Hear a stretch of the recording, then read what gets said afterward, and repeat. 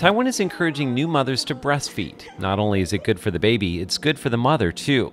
WHO research has found that babies that are breastfed for less than 6 months are more likely to become overweight children. Pediatrician Ce Sanwei says breastfeeding reduces insulin secretion, and bifidobacterium in breast milk can help reduce the likelihood of becoming overweight. A WHO study of 100,000 European school children found that of all the children that were not breastfed as babies, 1 in 5 was overweight. Last year in Taiwan, 46% of babies under 6 months were exclusively breastfed, close to the WHO world goal of 50% by 2025. The Health Promotion Administration's Chen Lijun says breast milk is the most natural, so it's better for babies than formula.